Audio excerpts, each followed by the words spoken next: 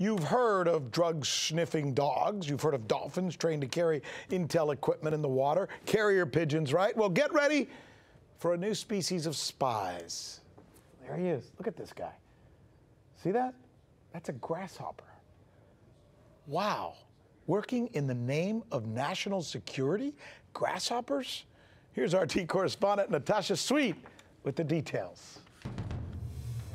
Well, many of us think of insects as pests or something we would only like to see from afar. The Navy has stumbled upon a grasshopper's most valuable asset, and this very asset could even help promote homeland security applications by detecting explosive devices. Researchers at the Washington University in Missouri are studying the olfactory senses of the American grasshopper.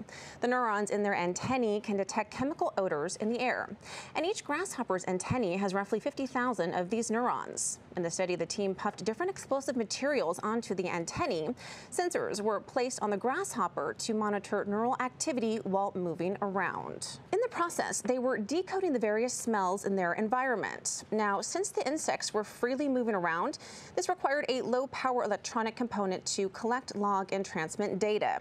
The implanted electrodes revealed to scientists the different neurons that were activated when exposed to the explosives. The electrical signals noted a difference in vapors that were explosive and non-explosive. The grasshoppers were able to accurately detect explosives up to 7 hours after the electrodes were implanted. The insects reportedly died after becoming fatigued. The goal of the study is to develop a biohybrid nose. The university's biomedical engineering department received a $750,000 grant from the Office of Naval Research. Now, researchers say the canine olfactory system still remains a state-of-the-art sensing system for many engineering applications, including homeland security and medical diagnosis. But since training these dogs takes a considerable amount of time and resources, there could be something to utilizing grasshoppers for national security.